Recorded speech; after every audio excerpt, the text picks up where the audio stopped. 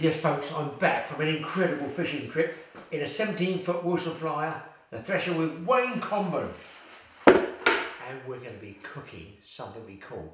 We had 4 conger to 35 pounds. Actually, I didn't, Wayne did, but I kept out the totally awesome corner by catching 2 cod. We had cod of 2 10-pound cod. This is one that's still in a bucket of ice. There we go guys. That is what a proper English cod looks like. Wait for this. This is only a 10-pluser. We had a 15-12, a 16-2, thongback ray, undulate ray, which we put back, bass, which we put back. And I'm going to fillet this cod ready. Let me show you how we're going to do it, because this is about the best eating fish, or one of them, that you can get in the Atlantic Ocean. Add 1 knife. Now listen, I'm sure the wife's nice granite worktop's not even handy for this, but she's watching TV in the other room, so yeah, big fish. The ice in the bucket in there. I'm going to have a go at filleting this fish for you. So, I haven't bothered gutting it. I'm going to take a cut along the back here, along the dorsal. I'm going to come around the side here, round below the pectoral fins, back up here, all the way along it, and then we're going to get around to hopefully cooking it. Let's get started.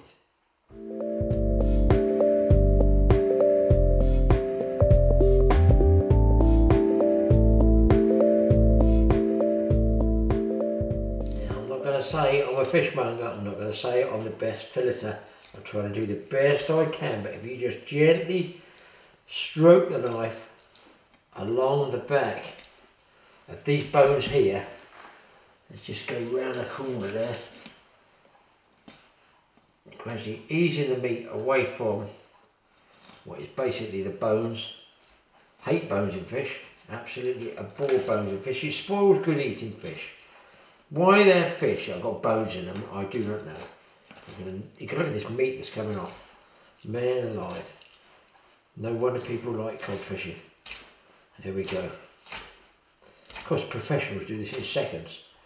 I'm not a professional, I'm just an ordinary guy that likes eating fish like cod. Now I'm told if you freeze these, it's what Wayne said, freeze them, leaving the skin on it, just protects the meat a little bit more. Let's get these 2 fillets off, wash them down and show them to you.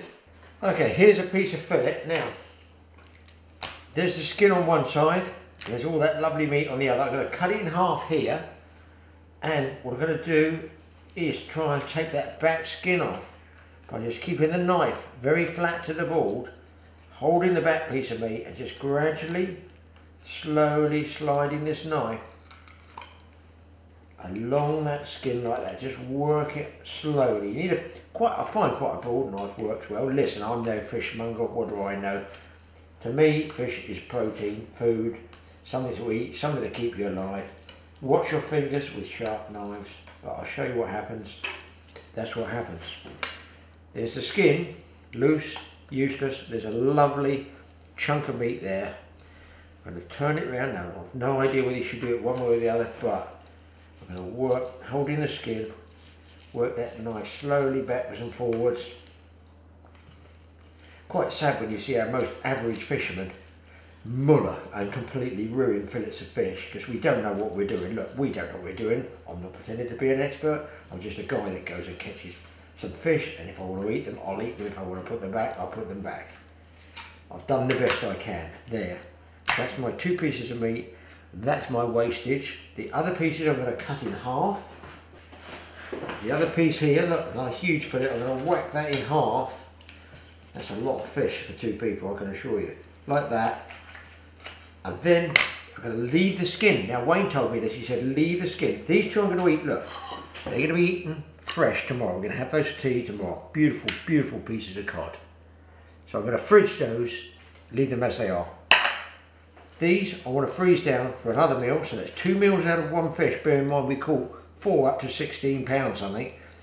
I'm going to just pad them off with a piece of dry paper toweling, just like this. Dab all that excess moisture off. In fact, what I should have done really, when I think about it, is put the paper down first, shouldn't I? I've done it that way. Listen, the whole life is a learning curve. Dab as much moisture off it as you can get. I can take the skin off of these here when I thaw them out next time I use them, but apparently Wayne says the skin here is helping to protect the meat from freezer burn. There we go, dab those off. Now what I'm going to do is keep all the air out. Again, a tip from Wayne, who is a really good cook, and that is either Ziploc bag them, or I'm going to use a piece of cling film. I love cling film. Don't you love it when you lose the ends? It drives you absolutely mad. A piece of cling film like this, but get as much air out of that as you can. That is apparently the way to really preserve your fish frozen. Get all the air out of it. So I'm going to use 2 pieces of cling film. Of course you could use a Ziploc bag, no problem at all. But this is the way I'm doing it. So that's a meal for me and the wife tomorrow night, which we're going to cook. And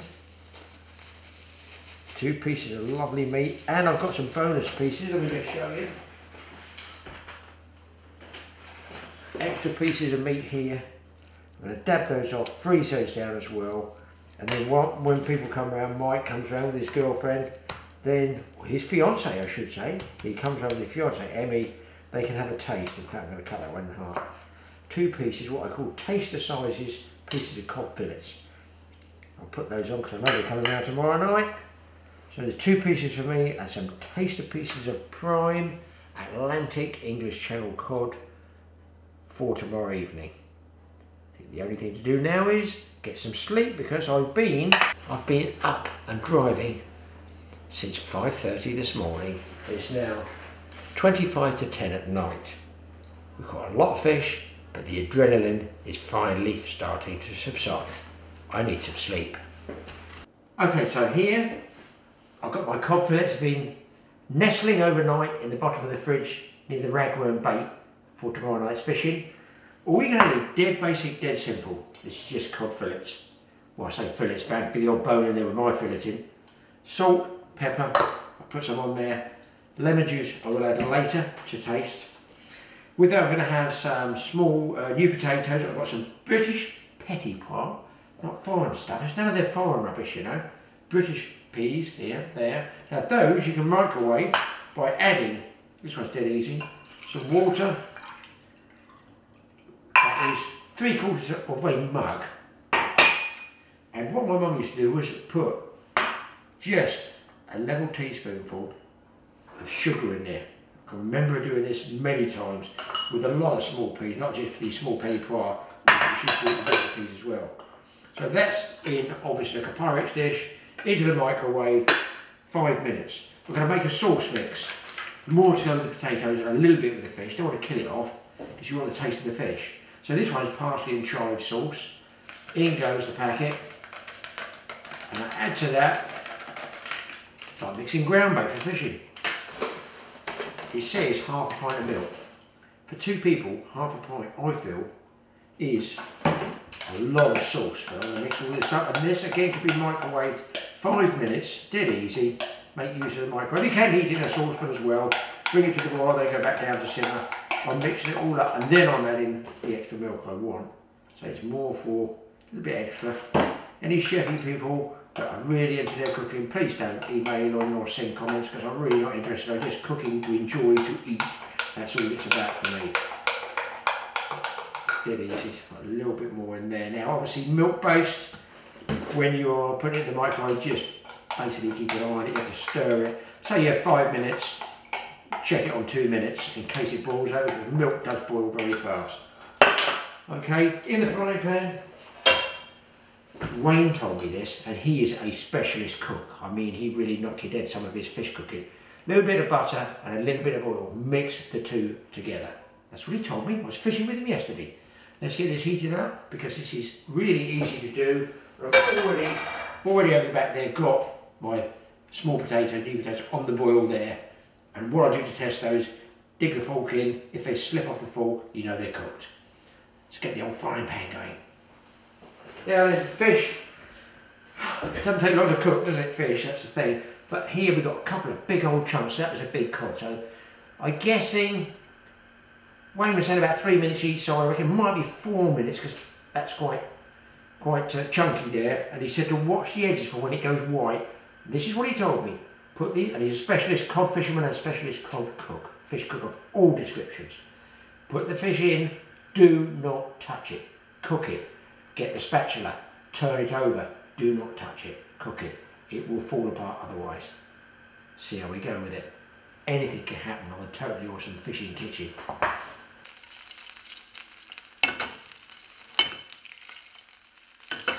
Let's check those potatoes. They are pretty well. Let's just test those. A little bit longer, they don't quite slide off the hook there. This is now too hot. Let's turn that down a bit. I believe that's the butter rather than the oil. There we go. Now, 6 minutes, I'm going to put the peas in the microwave and hit them with 5. They can be doing. Put them in once, and Wayne said, leave them. Now I've got offcuts here, what I call offcut spares. My daughter's going to be in later on and she'll want to try a sample of this. Now we've got them in. Okay, what you can do is put one of these lids over the top. Stops any spitting anywhere. The wife's going to love this, is spitting all over the edge already. I have to clean that up before she sees what I'm doing. And she's going to eat it. If it tastes alright, I'll do alright. Be safe. We'll go fishing again. But the lid helps keep, I feel, the moisture in the fish a bit more. But I've got the extractor going as well. It is a fishy smell when you cook fish. It does smell of fish. This one smells absolutely beautiful.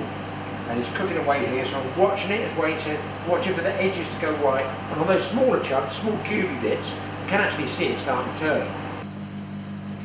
Now I'm just going to turn this off for a second, but maybe can you see the edge of this going white now, where the fish is cooking, just around the edges? Losing the colour, because that's thinner. But the bigger chunk has still got a bit of red in it, and I'm going to turn that over after 4 minutes. Not touch it, as Wayne said, because these are thick steaks, thick cod steak. Let those cook like that. And he said, don't be jiggling the pan and playing around with it, just leave it as it is, and hopefully all will be revealed in the shape of some nice cod fillets. Now, while I've got the parsley and chive sauce going as well, you can see the moisture droplets on here around the pan, and that's why I think it keeps a lot of flavour in there, a lot of moisture in there, and the red colour, we just lift that, has now come out of that. Can you see? The red's come out of it, it's starting to go white. I reckon another minute or so and I'll get ready to turn it.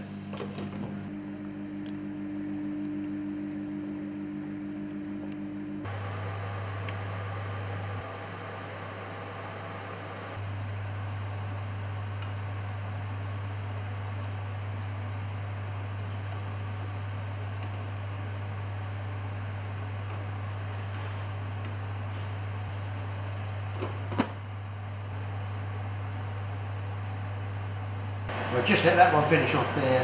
Got a little glass of bubbly, as some of those chefy people do. Joking apart, you can do beer battered cod. I've never done it, Wayne has. I'll either get the recipe from him, or I'll pop down with the other cod fillets I've got in the freezer and get him to do it for us. And I'll tell you what, it is beautiful apparently. Let's get that fish out. Right, the peas are done there. Just leave them in the hot water till I'm ready for them. These are warm, we're going to strain them off. Let's get the fish on here, and I've got about 30 seconds left on that sauce. Potatoes, obviously pretty well look after themselves, they're switched off. There we go, guys. That's beautiful white flakes, which is traditional with a cod, and I'll tell you what, I bet it tastes pretty good as well. If it doesn't, well, I'll give up fishing. No, that's not happening. It's absolutely falling apart. My big thing is, like a lot of fishermen, all you guys out there, is, oh my God, filleting. So I'm going to go through this very carefully to make sure, I give the wife some, of the bone. So I'm not going to gollop it down quickly, but obviously somebody who can do it properly, fillet, makes life a lot easier. You just cook that fillet My God, there's a lot of fish here. I hope the wife likes cod. That's it. Just watch when you have microwavable stuff like you're cooking in the microwave like this. Don't forget, it's still hot. You still tend to think, well, it just cooks it. No, it is hot. It is hot. A lot of fish here. How those proper chefs in hotels get it all timed at the same time is beyond me. Then we just got the sauce to go on the top.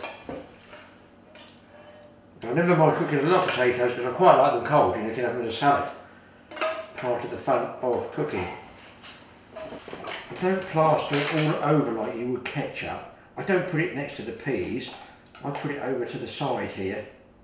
So it's parsley and chives there. And then obviously people can take what they want.